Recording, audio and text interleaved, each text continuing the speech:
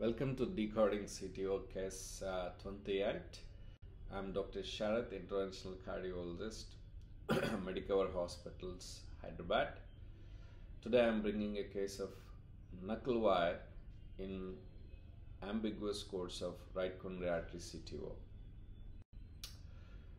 My patient is a 54-year-old male, came with an unstable angina, and echo revealed RWMA in right coronary artery territory, for which he was done with an So angiogram done revealed tight lesion in OM1, and there is an intermediate lesion in left antedescending artery.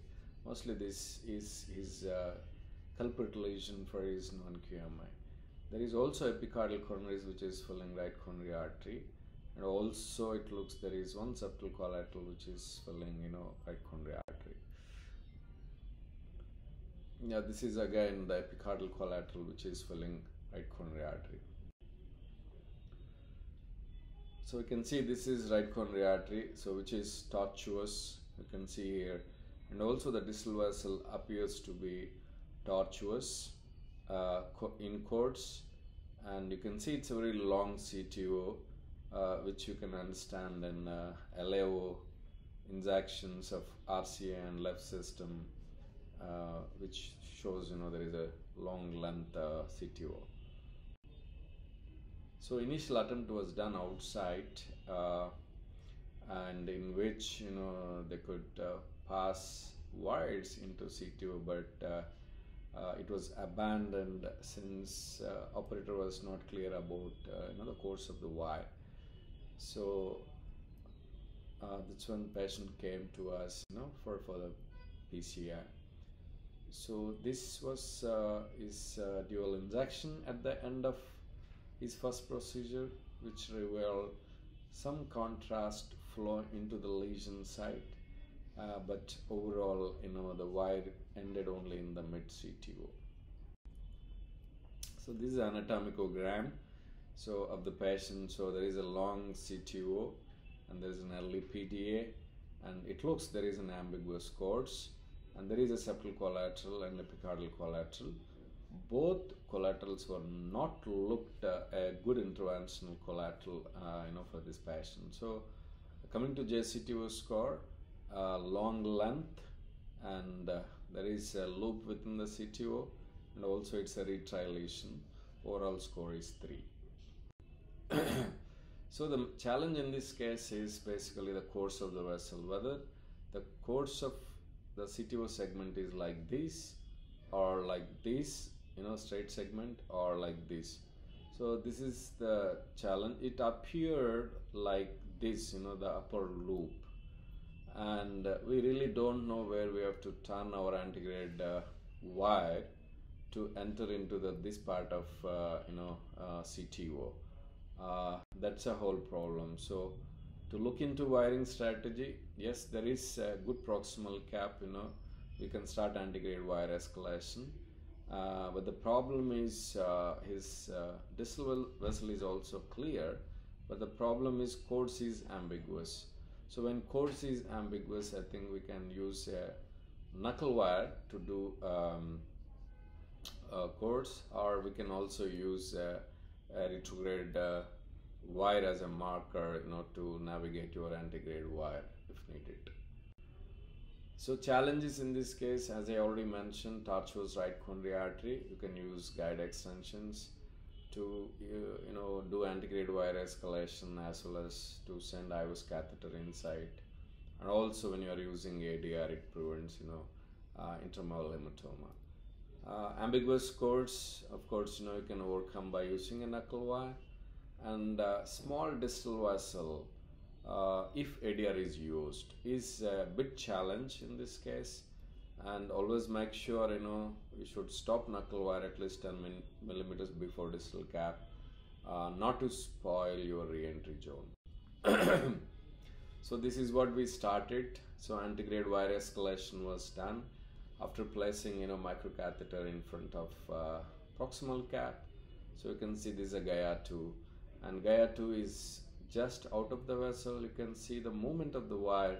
You see the movement of wire here and see the movement of wire. There is a dysynchronous movement when compared to the wire within the vessel. So that says wire is outside right coronary artery. And also you can see in retrograde injection. So this is a distal cap or distal vessel. So tip of the wire is farther away from the distal cap or distal vessel.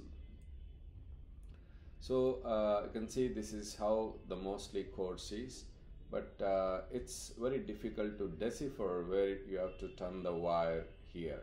So that's a major challenge, in this case. Probably to some extent, overlapping CT would help in such patient scenarios. Then we went to retrograde, but unfortunately septal collateral was not crossable. We were not successful in crossing septal collaterals as well as epicardial collaterals, because epicardial collateral was too small to navigate microcatheter across. So that's when again we came back to antegrade, and the option is only antegrade dissection reentry. So then what's the plan for antegrade dissection reentry in this case? So the first, this is most likely the course of the vessel. So the most important thing is just use a knuckle wire only to cross over this segment of CTO, and end a knuckle wire at least 10 millimeters, beyond 5 to 10 millimeters from the distal vessel or distal cap, to keep this zone as a dry zone and not to allow intramural hematoma spoil your reentry zone. So this is a zone of separation from reentry to your knuckle wire end, and this zone again we can come back to antegrade wire escalation, that is Gaia 2, and do a directed tracking. And sometimes you may go into true lumen. If you're not going into true lumen, you can do a dry re-entry and complete the case. So that was a plan. So this is a ADR. You can see this is a knuckle wire with Fuller XTR. So how it is going. You can also appreciate the tortuosity within the right coronary artery. So, and always advance your microcatheter to the tip of your knuckle wire. Follow knuckle with microcatheter. Never advance knuckle without following it with microcatheter. So that's what we did. Further knuckle progressed here, and then the further progress of knuckle here. So despite some resistance, we could advance knuckle beyond. So you can see this is the course of the vessel, which is like a C loop here. So, and we crossed entire loop, and once the knuckle course is coaxial with the distal vessel, that's where we stopped our knuckle. So you can appreciate here. So we stopped our knuckle here. So, and from here you can see the vessel is basically very coaxial. So, and that's what it is. So once you know the course is straight, you can stop knuckle and you can move on to your antegrade escalated wire, that is Gaia 2. You can see this is Gaia 2, which we are traversing the straight segment, and with further advancement we could reach distal true lumen with Gaia 2 and advanced microcatheter, then de-escalated back to a workhorse wire. You can see this is a workhorse wire which is going into multiple branches distally, which confirms that we are in true lumen. So the immediate next step should be sending a guide extension. You can see here, advance a guide extension till the proximal cap. This prevents expansion of intramural hematoma because of the knuckle wire. So that's very, very important to protect the distal flow into all branches. And this also helps in sending IVUS catheter across. In such a tortuous vessel, It's very difficult to advance IVUS catheter without having a guideliner across the tortuosity. So it facilitates your IVUS, and IVUS is paramount, to do your further stenting, because we can't give any antegrade injections as we did knuckling, which may spoil, or which may progress your hydrodissection and spoil flow into your distal territories. So this is IVUS, you can see here, yeah, from PLVB. So we are in true lumen here, and you can see here there is a small, compressed lumen, which you can make out around 3 to 6 o'clock here. So which is basically kind of false lumen. You can see here, yes, here this is a false lumen, and also you can see, yeah, you can see here this is again a false lumen. Sorry, this is a true lumen which is compressed. So here we are in false lumen. So knuckle went into, you can see again there is a true lumen which is compressed. So knuckle went from true to false. You can see here this is a true lumen. So true to false, and then mostly it came back to true lumen, either with antegrade wire escalation, or knuckle itself would have come back to true lumen. So overall it's a true to false and then to true lumen in this case. So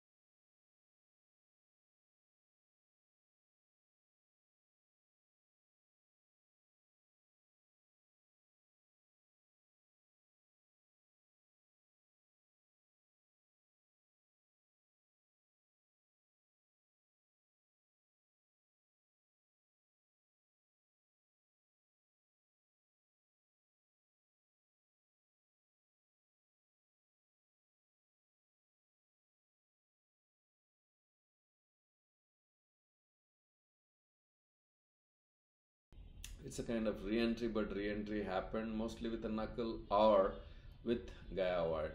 So subsequently we completed stenting. So you can see this is RCA at the beginning, and this is the RCA at the end of procedure. So the pristine result with a good stent expansion, and all the distal branches flow is preserved. So yeah, and this is a final IVUS. You can see, this is a distal reference 3.5, and this is a stent expansion 6.3, 6.3. So we have a good stent expansion. So learning points from this case is knuckle wire can be used to cross ambiguous CTO cords, end knuckle wire at least 5 to 10 millimeters before distal cap or your re-entry zone. Switch to antegrade wire escalation after knuckle wire is ended, and use directed tracking of distal CTO segment for a dry re-entry. In this patient, wire went into distal true lumen without need for re-entry. Thank you. You can subscribe to our channel Interventional Strategies to get updates on such cases in future. Thank you.